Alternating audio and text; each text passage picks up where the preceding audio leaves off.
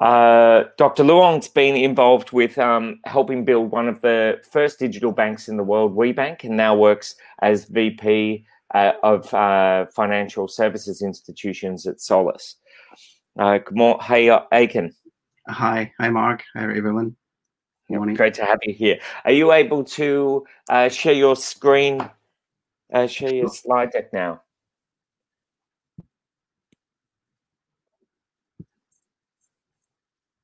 Can you see my screen? Perfect. Okay, I'm going to jump off and leave you to it. Okay, cool. Right. Good morning, everyone. Yeah, my name is Aiken, and I'd like to share my experience in building one of the best or one of the earliest, in fact, now kind of largest digital bank in the world. And you know, some of the innovations they have is really impressive. So I'd like to share with you here. And to start with, I like to put a problem statement together. So happened when I visit the Apidays website, the first paragraph, looks like a very appropriate problem statement. So basically saying a very centralized hierarchy and business model and IT system in the current banking world actually stopping the innovation, stopping the whole digital transformation to be more agile and user experience centric. So that's exactly the problem statement, and I'm going to share with you here the innovation we have, in this banking platform design. And there are lots of innovations around for the past few years, right? You got AI, machine learning, blockchains, but I'm going to talk about three very basic elements of architecture elements of innovation today. So, being distributed and using your event mesh, and also the point about event portal. So I'm going to one by one go through it. So it's not much time we have today, so feel free to contact me directly afterward for all the details. So first of all, the distributed architecture, and is a very general term. I mean, of course, distributed versus centralized. Centralized to me, from a banking perspective, to me, it's more about centralize your customer accounts into one place, right? So you got one big database containing all your bank accounts, could be 1 million, could be 20 million, could be 200 million, right? And then that could be, like most banks nowadays, digital or not, they're actually all having similar kind of, centralized model, right? Doesn't matter whether you use distributed paths like distributed database or distributed storage. At the end of the day, you still got a one, lump of record containing all the customer records, and then you have your business operations over that. So another approach to look at it is, can we actually divide that customer accounts into smaller portions, more manageable, more scalable in terms of like horizontal scale, and so make it as a connected nodes, I call it here. So each node itself is a portion of customers. So if you got a 10 million account bank, you could have like 1 million per node, let's say, right? And then each node is a self-contained, fully functional bank. So it's a small bank, right? And all those small banks are actually interconnected and operating, seamlessly, very similar to the real world physical branches in that sense, right? And to me, this is more truly kind of distributed than the other model. But I'll talk a bit more about the pros and cons later on. But then you look at the distributed environment, it's actually very hard to do. I think probably that's one of the reasons, right? And it's very complicated, as you see here. There's so many environments you have to kind of cope with nowadays. Different cloud environments, private, public, different brands of cloud. And then, for digital banks, brand new digital banks, challenge banks, probably easier because, you start everything from clouds. And for traditional banks, they have to worry about the whole bunch of legacy systems, all the customer records in mainframe, for example. They need to share with their kind of new own digital banking platform. It's a bit of hustle. You've got layers of adapters and bridges that you have to go through. And of course, a new coming whole bunch of like non-banking application also wants to be integrated with the banks, from via the iPaaS channel, maybe in cloud. So linking the whole kind of SaaS offering like SAP systems, Salesforce, and all kinds, right? And all those environments, together with the new a generation of IoT devices, connected cars, connected, houses, like smart buildings, and all those kind of IoT data also want to, joining the part of the kind of data movement within your environments. And that make the whole environment very kind of high cost to run, very high risk, easy to fail, and that sometimes you can't tell where the failure is. Very poor from performance because of a layer of bridges, adapters, and connectors, right? And then overall very poor efficiency, and that's not very good. So what we're looking at is that, is there a layer that we can actually connect all the environments together, right? So, and then handling all the connectivities, performance and high availability. You don't need to worry about this plumbing and concentrate on your own, business logic in cloud or on-prem, right? So this layer, we call it the event mesh. Basically, it's just a mesh of event brokers together to handling all those data movement between different environments, right? And that gives you uniform connectivities and all the good stuff I mentioned here, security, governance, for example. And based on that concept, I'm going to show you here. This is probably the most important slides of this presentation. This is a truly distributed, digital banking platform. So you look at these little boxes there. They are basically, we call it the bank in the box node. So each node representing certain amount of customers. So again, I use that example. You've got like a 10 million accounts bank. So each node can represent 1 million. Right? And then when you deploy that node, the platform will be able to replicate that node into 2 different data centers as you configure it, right? So you got something like, by default, a 1+2 redundancy model across, 3 data centers. So the chance of for one node to go down, which may affect certain amount of customers, but not the whole bank, is very, very low. Right, and overall for a bank to go down is even harder, right? Is that's kind of a reliability you get from this, and also once you start optimizing, like making more resource efficient, more cost efficient for this bank node, and you can just replicate that node to grow your bank. Right now you got 10 million, tomorrow you got 11 million, just another node you deploy and replicate that, right? And the way to put to look at the node physically is just a rack of servers, web servers, app servers, database servers, but all built up in the same kind of environment. And I'll show you, later on the slide what's inside the node, right? But the most important things here, those nodes could be on-prem, could be in cloud, it doesn't matter, and it's all get connected by this event mesh that we just talked about, right? So event mesh is the key element that put everything together. So if you deploy a bank in that scale, like we're talking about this architecture being proven on a 200 million accounts, a digital bank that, I used to work with before. And this is kind of architecture they have. And then you can, of course, your bank, European bank, I don't know, typically 10 million, 20 million customer account. You can apply the same, but with the more kind of optimized node for yourself, right? Depends on which area you stress on, which business logic, for example, stress on. And the overall cost is much lower. The example I gave you before, we're talking about 50 cents, US dollar cents kind of per account per year. So it's very low compared to the traditional one. It's probably like 10 times or even more higher than that, okay?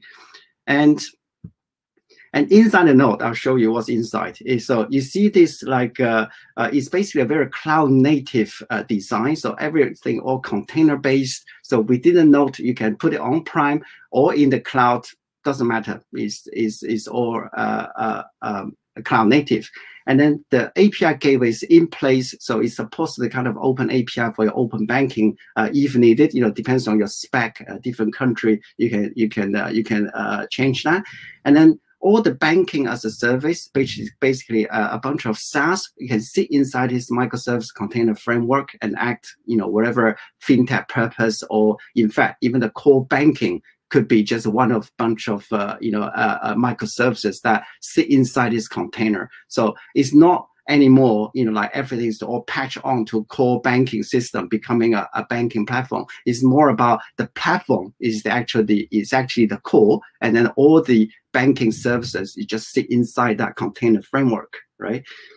And again, you see the mesh is the key, actually, component inside that that node, and also across node to connect the different nodes together. Right.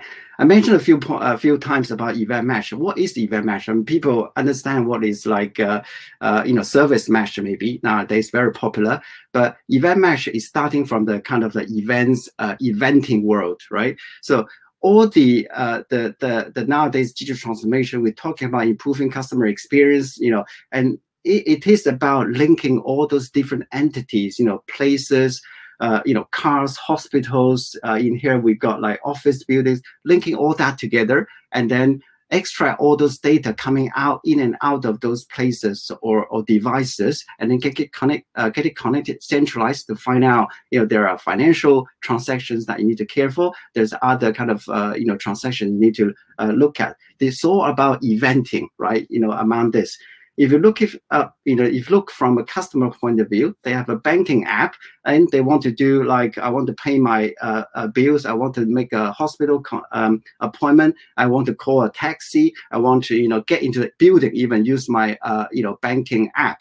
This is all about connecting with the different places, devices that we just talked about in the previous slide, right? All in one place with lots of eventing happening going on here. And similarly on this example here is the cross-border trade finance. Again, along the whole life cycle of the goods being moving around, from logistic track and trace, from port clearance, and from all the custom clearance, for example, it's all firing event, getting collected and trigger different financial services to act, whether it's approval, whether it's as a notification, it's all about events. So that's why, the Gartner basically is saying like, by 2022, 70% of the new digital business will require event-sourced real-time situational awareness type of platforms, right? So how do you manage real-time events flowing into your, currently like legacy system or very kind of rigidly designed system? You need a new architecture to do that. That's why the event-driven architecture is the key here. And of course, you see that diagram, real-timeness is also very important, because the more real-time you go, the more preventive or predictive actions you can do, right? The less real time, you may as well do the batch process, which is no different to the current days, lots of, enterprise doing now, right? So event-driven architecture is the future of banking. And if you look at the kind of evolution of architecture, you see that, from the monolithic to service-oriented SOA architecture with the ESB as the core, we're moving to a much more distributed, because of distributed environments, right, and connected places and devices I mentioned. You got API gateway, getting all the requests coming in, and then underneath you got a service mesh that connecting all the microservices, could be in different environment again, but service mesh is sidecar handling all the plumbing and routing for you.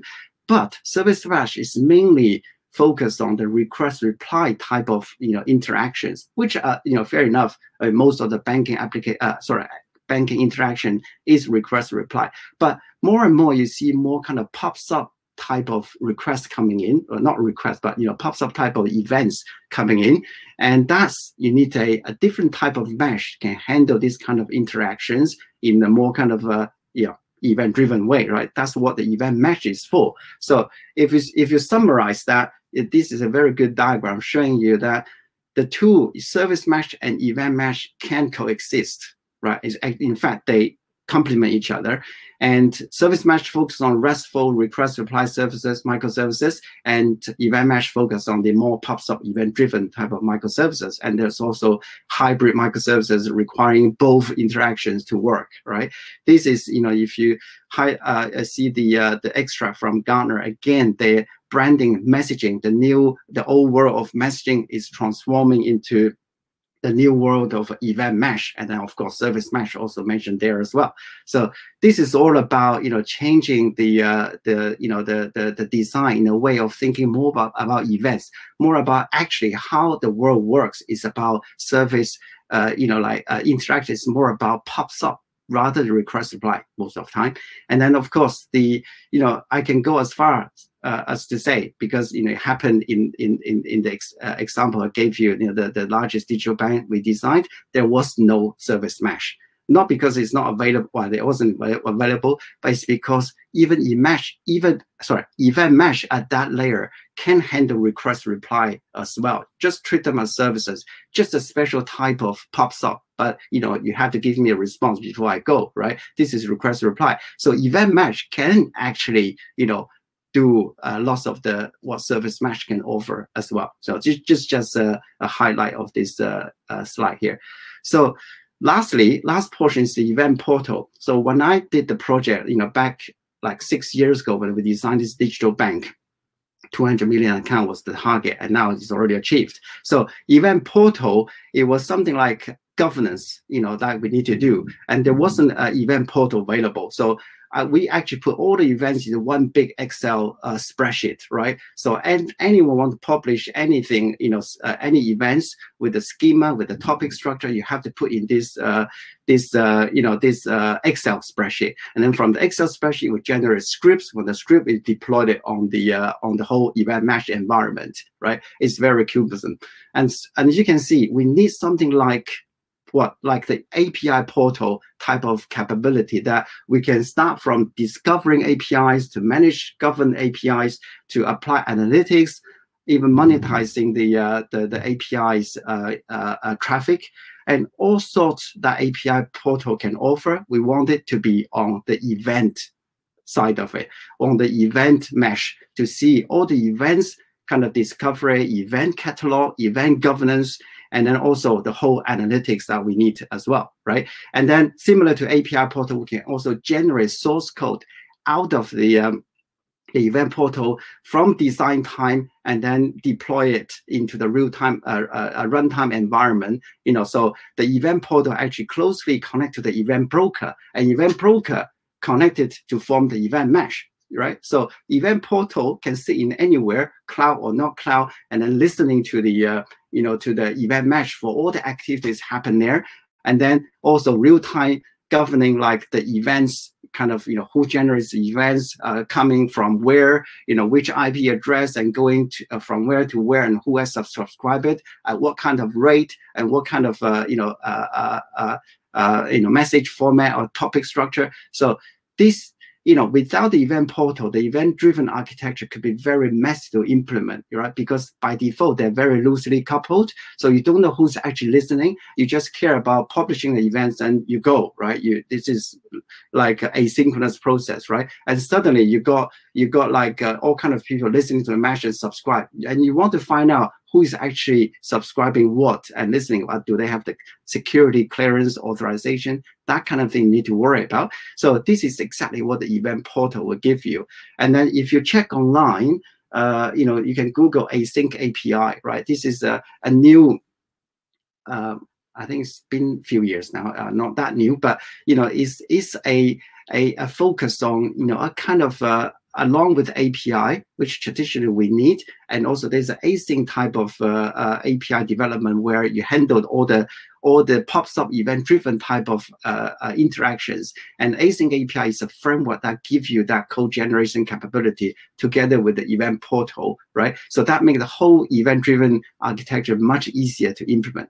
Okay, so if you go to the last, pretty much the last slide now, is you got this kind of event portal concept, listening or tap on the event mesh that you build for your distributed banking platform. Could be in cloud, could be on-prem, and different type of cloud, doesn't matter. And then you just listen to that, governing all the kind of event streaming in and out this platform, right? This is the kind of final objective of building a really cool, really secure, robust kind of event-driven architecture platform. And on event portal, you see some of the screenshot here. So we are the only, Solace is actually the only company actually producing an event portal with this kind of similar to API portal kind of capability to give you an environment that, create your event-driven architecture application. And not like the event portal. The event portal is just tool set basically, right? So it's not only listening to like Solace's own, PubSub Plus broker, but we're also listening to Kafka. We can also listen to all kind of other brokers available, for eventing. So basically, it's a centralized place for all your event-driven need across the across your enterprise, right? So this pretty much summarize what I'm trying to talk about within this kind of 20 minutes is about, first of all, being truly distributed is a very cool concept. Think about it, how you actually do it. This is compared to the very centralized model, you have a much more flexible, much more scalable, and kind of a cool environment to work with, because the whole, imagine the whole replication of node is very easy. The monitoring of the node is, is all centralized because of the event mesh. And then build your event mesh around your distributed environment, right? Put that kind of eventing layer in place along with the API gateway. You can provide a much more versatile type of support for your microservices, and then finally put in an event portal. Without event portal, you are just like in a very risky situation, because you don't have a very good governance for events, and events in particular require very good governance around it. Okay, so I think that's the final slides basically, and just one comments here. Solace is free for production use. Basically, that broker you can download from a website and start building an event-driven architecture. Right. Thank you very much. Excellent, thanks, Aiken. And then, do you want to take off your slides, please, so we can have a quick chat? Sure.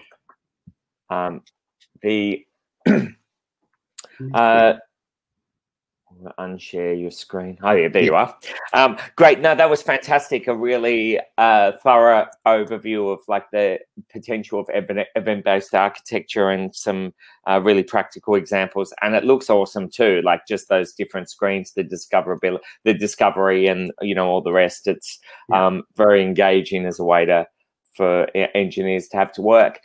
There's quite often at API Days, there's engineers who come along to these events, hear talks like that, are super excited about the sort of approaches that you're talking about.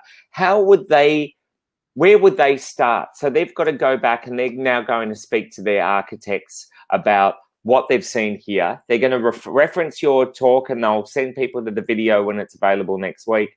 But where would they start to try to advocate for taking this sort of approach to their architecture? Should they be drawing the map of where they are now and where they want to be? How would you suggest they approach it?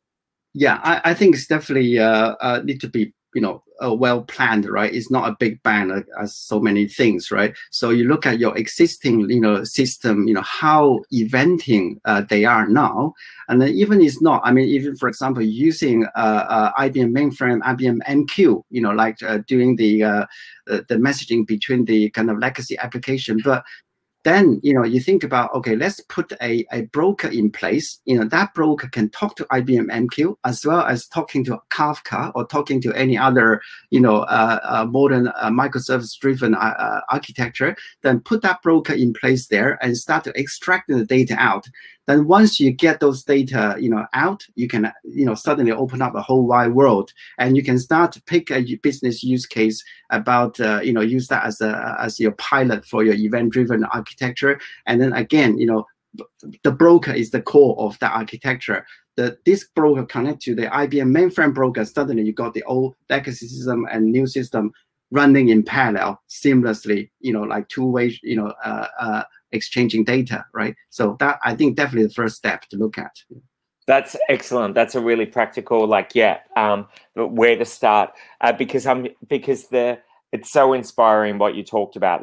So people will be going back and thinking, where do we, how do I push our organization forward with this. And then so that's, like, so one, there's sort of microservices component, the broker putting that into place, and then the other is out of that, because now you're getting the data flowing out of the system, then you can start thinking, okay, what's the business case we want to explore first? Yeah, exactly. Because you got your digital banking, especially for traditional banks moving to digital bank. You don't want your customer to input your customer data again on the app, right? You got your customer data in the mainframe. You want to pull that out and do your KYC, for them, and then fill it up this new digital banking platform, right? This is actually a challenge, customer onboarding from mainframe. Yeah. Okay, wonderful. We're out of time, and Travis is waiting in the wings. So we'll say thanks, Aiken. Great talk. Cheers. Yeah, thank you, Mark. Yeah, talk to you later.